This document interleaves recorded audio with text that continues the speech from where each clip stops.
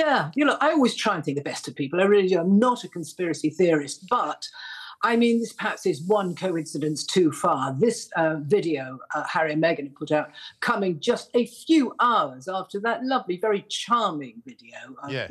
George and Louis and Charlotte at a baby bank doing their little bit. I mean, it does seem extraordinary.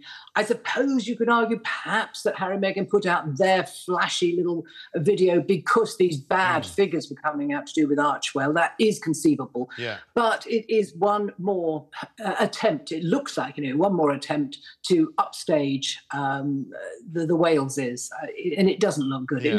It looks snide and unpleasant.